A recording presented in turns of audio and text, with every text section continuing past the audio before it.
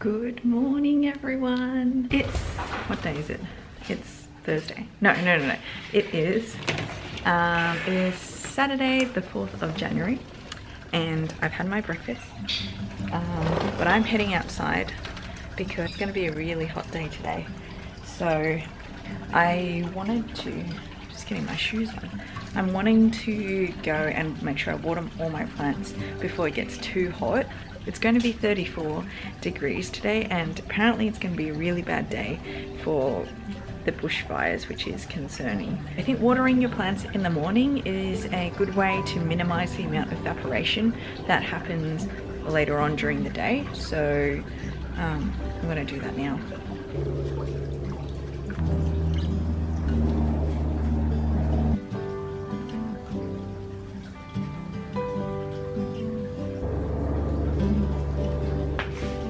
Silver sword is quite big, and I think it gets quite thirsty, so I'm going to water its base. You would have seen that a couple of days ago I made this moss pole for it, and it actually, I think it's probably because it's summer, but it dries out quite quickly, so because we're outdoors. So how I like to keep this moss pole moist to encourage more aerial roots to come up is I always like to just sort of start from the top, and you just water it and just make it so that the water runs down through the pole.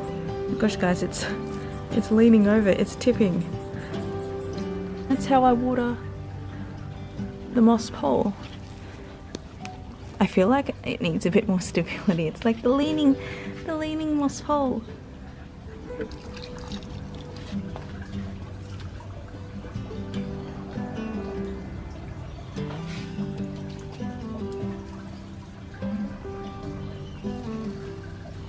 Guys, so when I water the top, I like how it drops down to the plants down at the bottom. How I've arranged my greenhouse is the plants that can take full light sit up here, and then the shade loving plants or plants that need partial shade going to the bottom.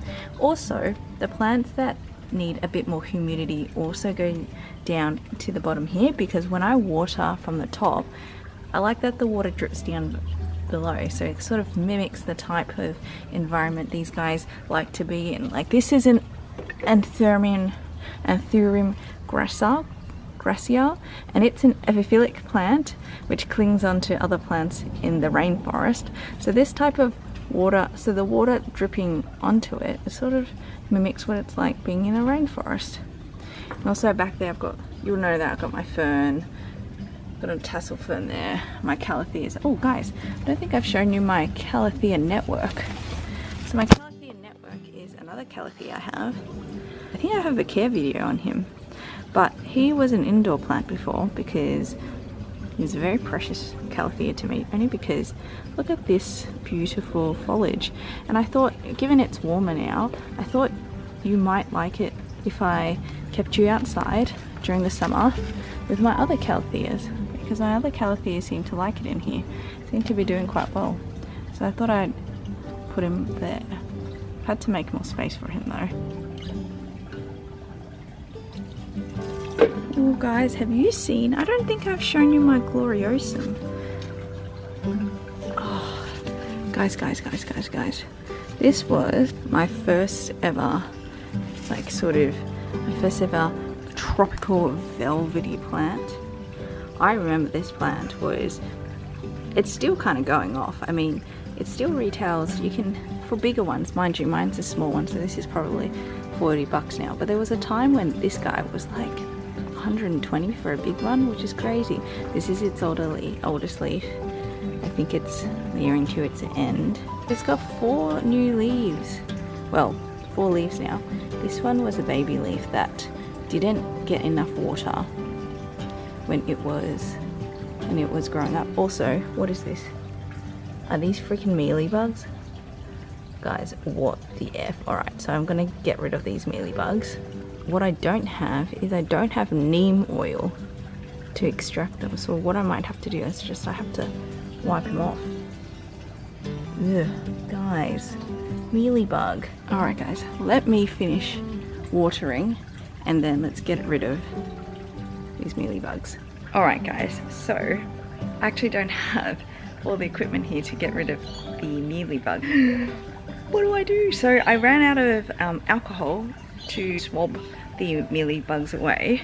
So it looks like I might just have to exterminate them, sort of the natural way.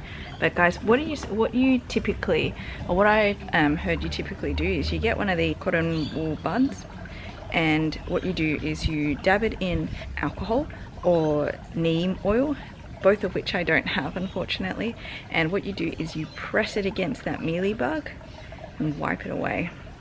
Now I'm going to do that last action without actually having the neem oil and the alcohol, but at least it gets rid of the bug. So giant mealy bug there. Guys, I've got to say, this is the first time, maybe it's the second time, I can't remember, actually come across mealy bugs. So what you want to do is you want to dab them in and swab them off. Ah! And then what you do is normally you would wipe this with diluted neem oil or alcohol spray. It ensures that any remnants of the mealy bug has been exterminated. What you should also do is once you have noticed also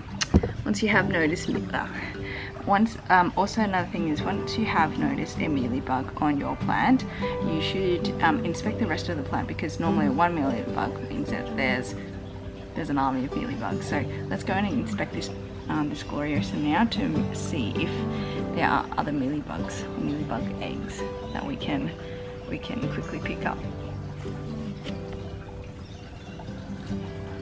Check in behind the leaf, the front of the leaf, the back of the leaf.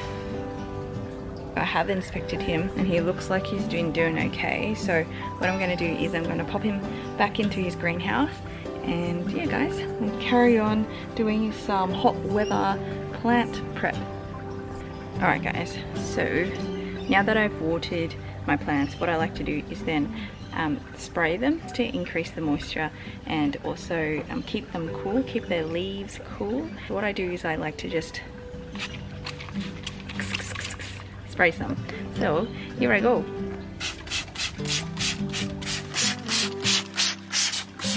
And some below.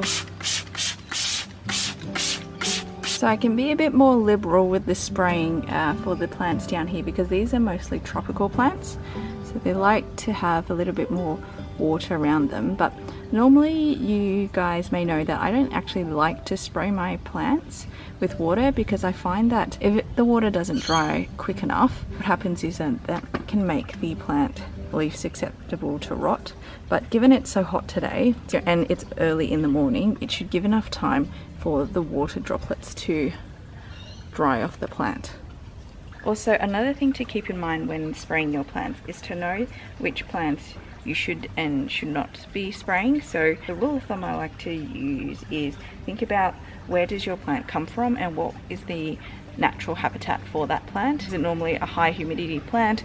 Will it normally get a lot of moisture around it? So for example, and I know this is not necessarily the best setup, but my gloriosum and my siltepecana are more tropical plants, so spraying around them should be fine. But my Sansevieria Masonia isn't necessarily a plant that will live in the tropics. So whilst I was spraying in here, one thing to try and do is to I try not to spray directly on him, because he probably doesn't need that much spray. Also the cactus, getting a little bit of water on him is fine, but I wouldn't go to town spraying him. And then my Philodendron Martium, a little bit of spraying there, but not too much, because unlike a gloriosum and siltepecana, probably doesn't need that much humidity. So I'll come here and do the same with my plants that live outside the greenhouse. My Hastadium is a plant that likes to be in high humidity areas, so I give him a very generous spray because he's also a very big plant. Spray, spray, spray. My Dragon's Tail or Imperium pendatium is another tropical plant, so I like to give him a spray as well. Spray, spray, spray, spray, spray. Alocasia, a bit of a spray. Help him cool his leaves. Whereas my buophanate will not give a spray because he lives in a dry condition. My alocasia and my painted lady give them a spray. They're tropical plants. Look how big that foliage is, guys. Spray, spray, spray. Alright guys, I think that's all. It's just spraying done. But what I'd like to do during the rest of the day, given that I'm at home today, is I'd like to come out maybe every couple of hours and then also give them a bit of a spray because it's going to get quite hot today.